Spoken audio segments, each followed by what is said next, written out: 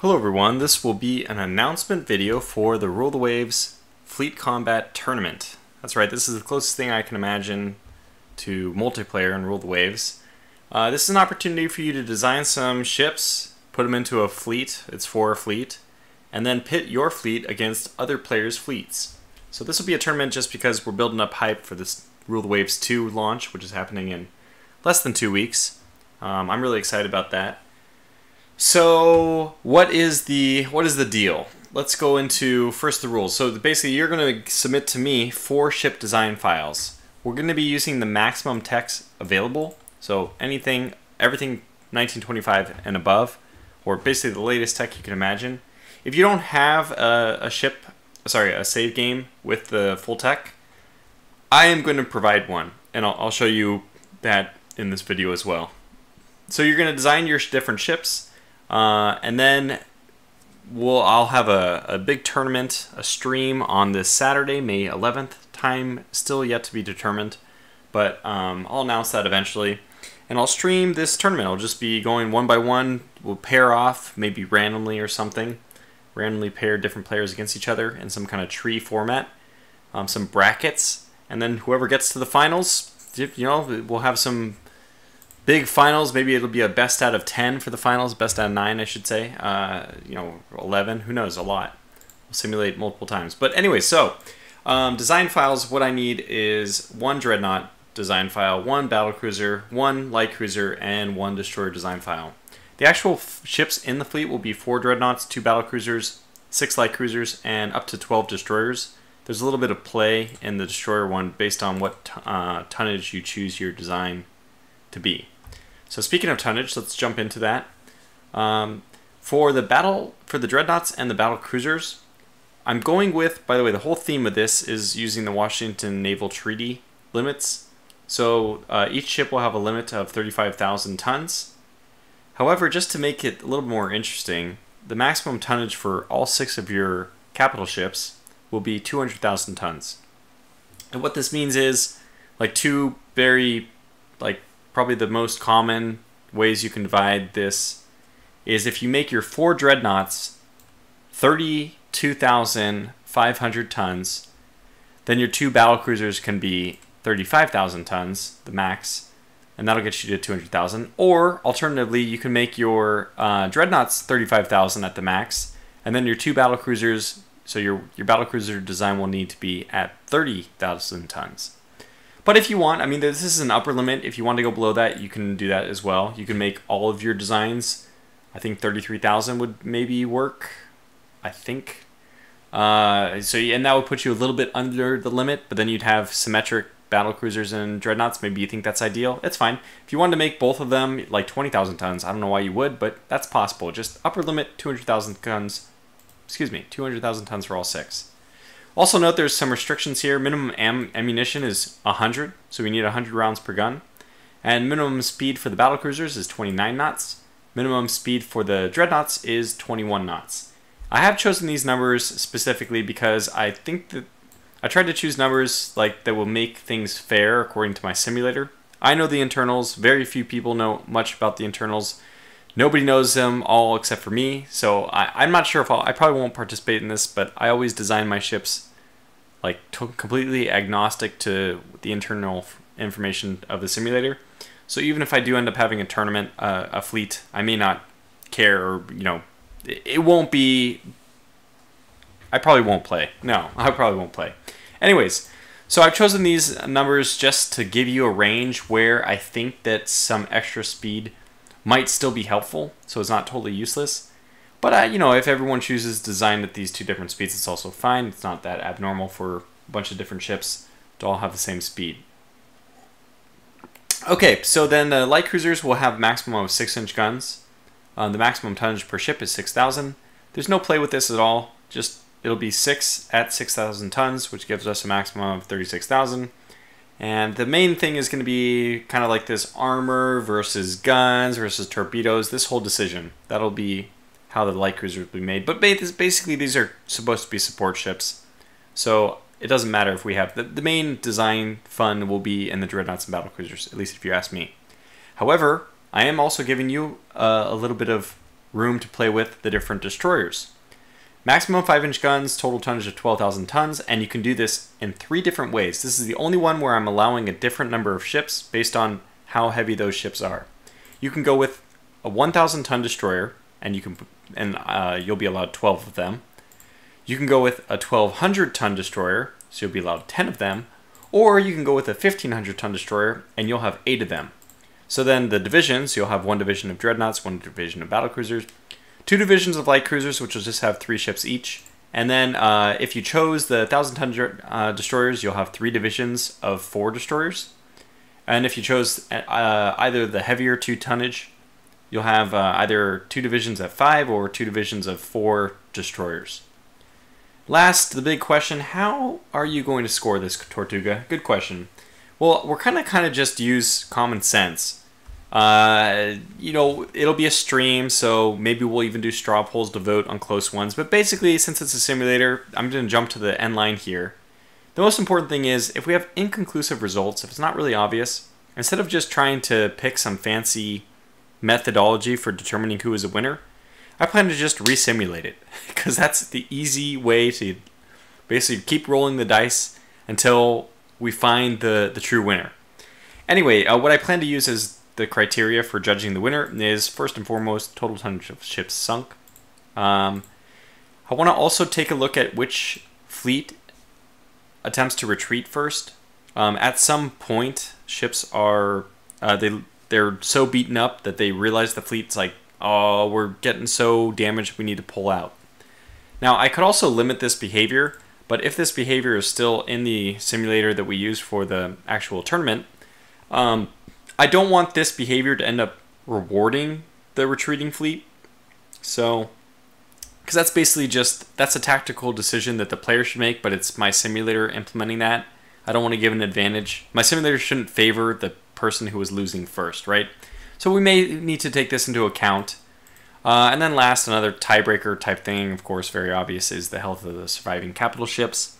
But again, if the simulator is close, we'll just resim it. And we may even just do best 2 out of 3 no matter what. And again, I think that for the finals or whatever, we'll probably simulate many, many times just to see who the winner will be. So you have an idea now. You might be licking your chops thinking, okay, what do I do?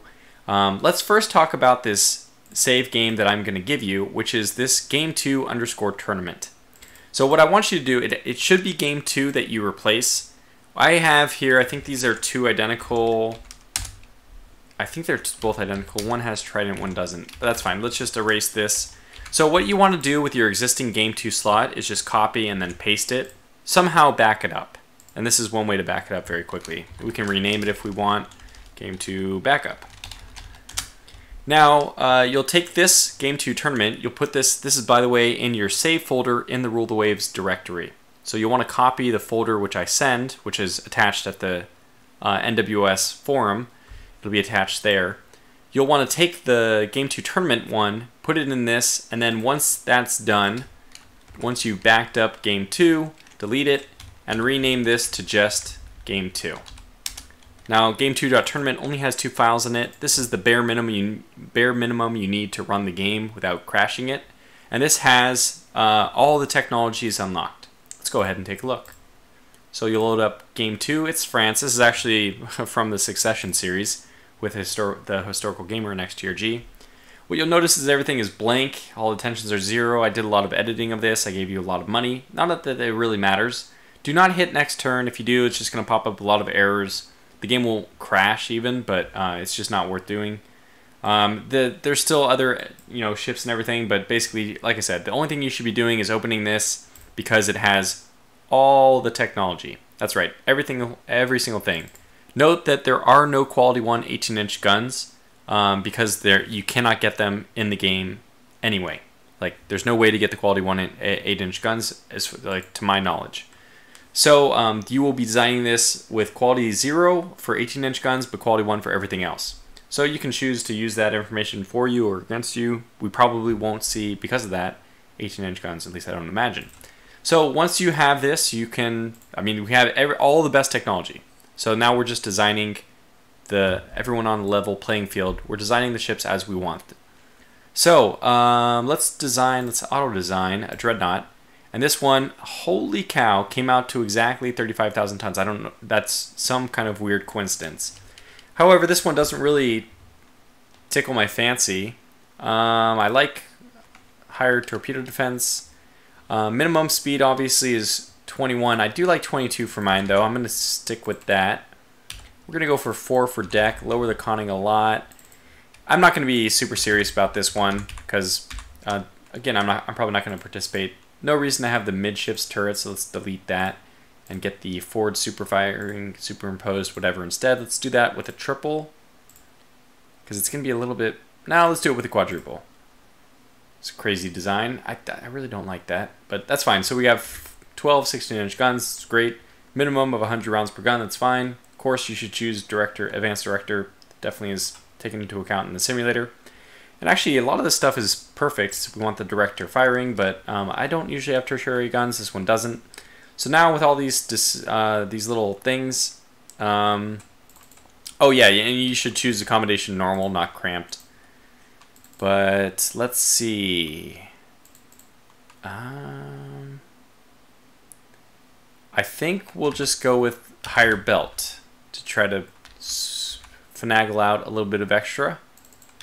Something like this, maybe 1.5, and drop this down. Turret top, 4.5, there we go. Something like this. Okay, so let's just pretend that this is the design I wanted. It's really not a bad one. Let's save this as the dreadnought that I want is the Tortuganator. The Tortuganator dreadnought. So we'll save that. We don't need to actually build it because it doesn't matter. And then in my save game folder, in game 2, we now see the Tortuganator.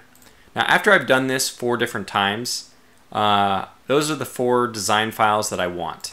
The only other thing that we're missing now, so basically what does Tortuga need submitted? Preferably in a zip. I think zip is going to be the only way to do this. I need the 4 design files. Let's pretend that I have those already here. There's only one, but let's pretend.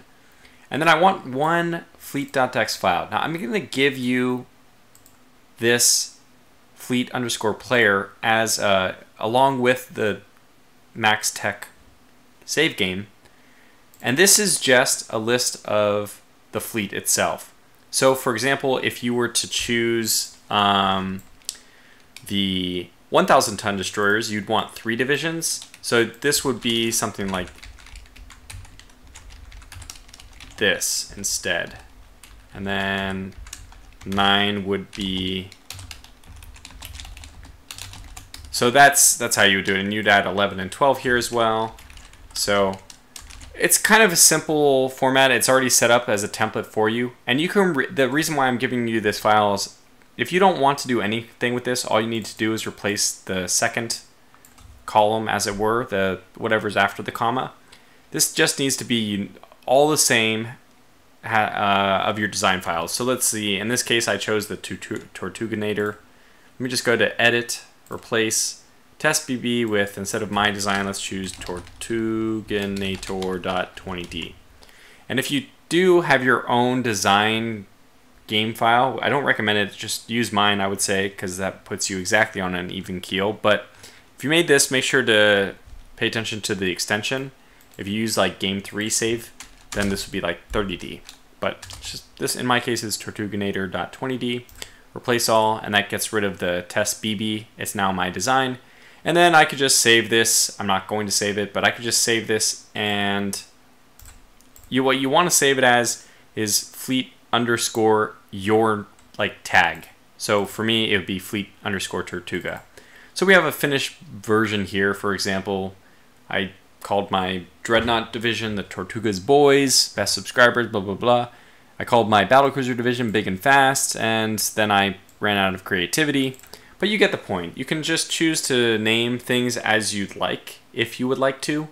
If you don't want, you can just leave things exactly as they are and just replace the ship design names.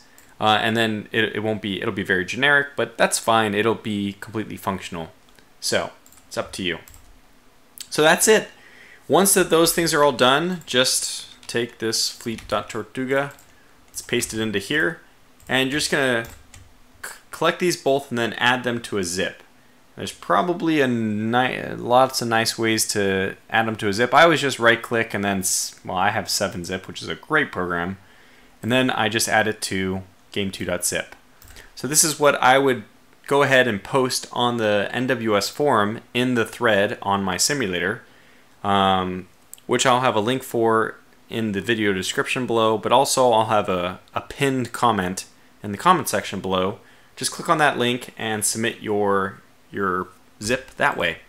So it's a little bit of kind of takes some computer savvy to do this. I'm sorry about that, but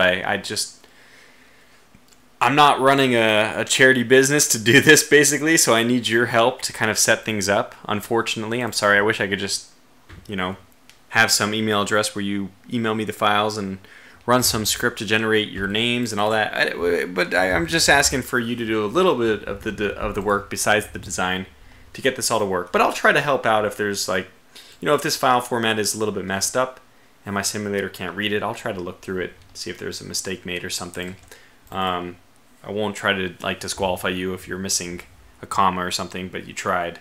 The point is just that I'm imagining 20 or so entries, and if I was to create this fleet.txt file for all 20 people, it would take more time than I have available to dedicate to this project. But there you have it. Long-winded way of saying please join the Fleet Combat Simulator multiplayer tournament.